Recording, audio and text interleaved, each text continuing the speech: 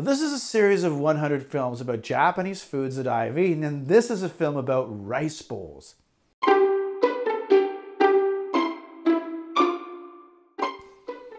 When you move to Japan, you're going to have to learn to eat rice. And this was just something that took me a very long time to accept. Before Japan, my experience with rice was when you go out for sushi or when you get fried rice at a Chinese restaurant and occasionally at home, with minute rice.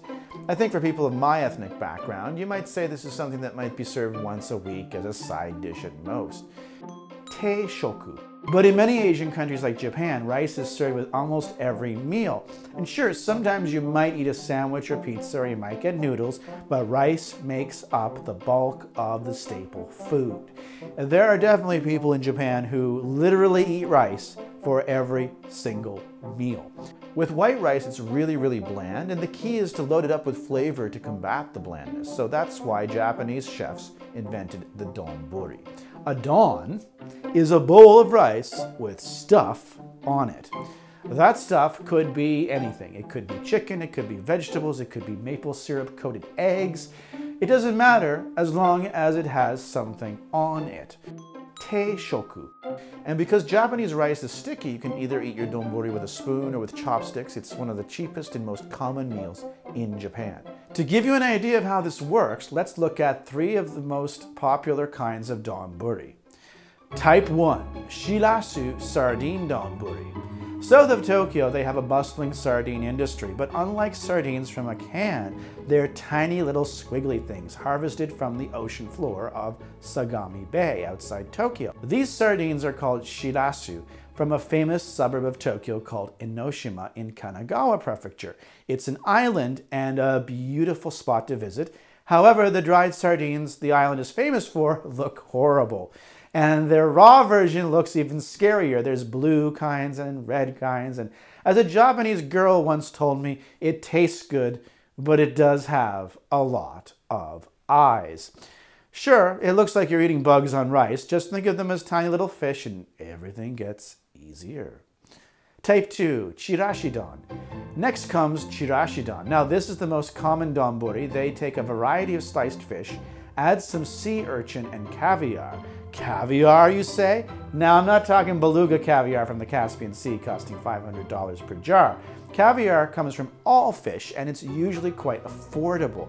We're talking about salmon and pollock roe. And to that, they may add some shrimp and shredded egg and place it on rice. It's like an entire sushi dinner in a bowl, and people eat this for breakfast in Japan. And a lot of the fish markets in Japan open early, like 3 a.m. early. A lot of the restaurants around these regional fish markets open early, and they're usually closed by lunchtime. So this idea is that you eat the fish when it's freshest, just after dawn. And often you'll see the fish roe by itself. It's actually tastier when you add soy sauce and mix it with rice. The flavors can be a little less distinct than sushi, but as a lunchtime meal for a few dollars, it's not bad. Type 3, raw salmon. Finally, we have the ultimate of them all, the salmon donburi. Yes, that's right, you can get an entire bowl of raw salmon on rice. For donburi, this is the one I always recommend people start with. If people like seafood, they probably like salmon. And if you don't like salmon, you can get a version with tuna, raw slices of salmon. Piled high, what more can you get in life? Where can I get it? That's right, you guessed it, Minatoya in the Ameyoko. The Ameyoko is a famous shopping street near Ueno station.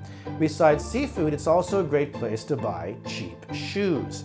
But the real star is Minatoya. It doesn't have walls, only a few tables by a counter, but the prices are good and the chirashi don is excellent. If you're new to Japan, you might want to start in Tokyo from Shinjuku, since it's the busiest train station in the world. From JR Shinjuku Station, take the Chuo Line Rapid Service in the Tokyo direction. At Kanda Station, change to the Keihin-Tohouku Line in the Omiya direction. Go 1 stop north. Get off at Okachimachi Station.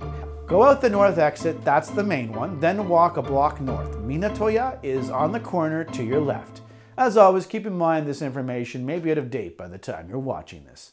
The word of the day. The word of the day is teishoku. It means set meal in Japanese. That means you order everything at once and you can't change anything. So if you're not sure what you're paying for in a restaurant, just say teishoku with an upturned accent. And so if you want to remember this word, feel free to watch this video 10 more times and repeat along with me. At least that's what I do. Next time. So that's it until next time when we look at how to gorge yourself on a Japanese summer night. So until then, sayonara.